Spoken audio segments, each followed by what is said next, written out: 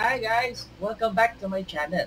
In today's presentation, we will discuss what is the constant E. Before we continue, please visit my channel for more math lessons and tutorials. Thank you.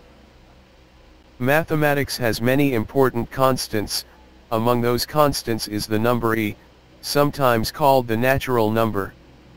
This constant is really amazing. Observe the graph of y equals e raised to x. Here, the value of y at any value of x is equal to e raised to x.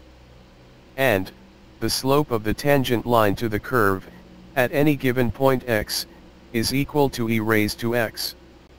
Also, the area bounded by the curve and the x-axis, from negative infinity up to any value of x, is equal to e raised to x. It's amazing to have all these properties in one natural number, e. The constant e was discovered in the early 18th century, by mathematician Leonhard Euler.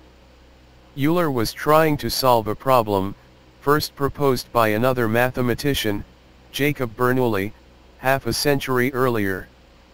Bernoulli's problem was related to compound interest. Let's go over the formula for compound interest as a review. A is the amount you will get after the investment already earned interest. P is the principal amount at the start of the term. R is the rate of interest in decimal. M is the number of times interest is compounded per unit of time. T is the time in number of years.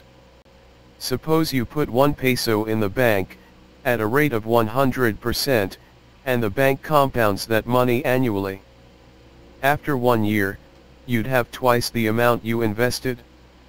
Now suppose the bank compounds the interest twice a year, M will be equals to 2 for semi-annually. In this case, you'd end up with 2.25 times your initial investment after 1 year. Let's keep going. Suppose the bank offered compounding the interest quarterly, the M will be equals to 4.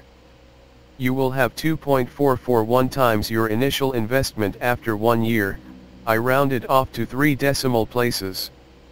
If the bank offered compounding the interest monthly, the M will be equal to 12, you will have 2.613.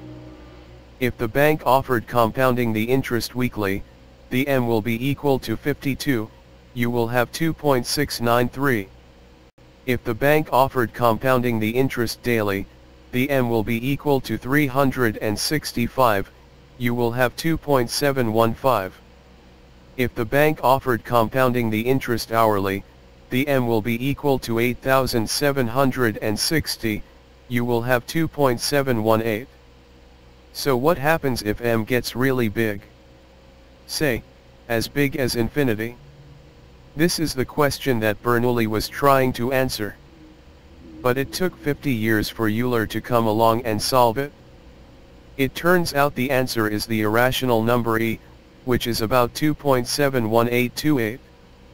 Of course, e is more than just any number. It's one of the most useful mathematical constants. I hope I was able to give you an idea about the natural number e. Thanks for watching this video. Don't forget to hit the like and subscribe buttons below. Also, click the bell icon to get notified when I upload my next videos. Please share this video with your friends. Have a nice day!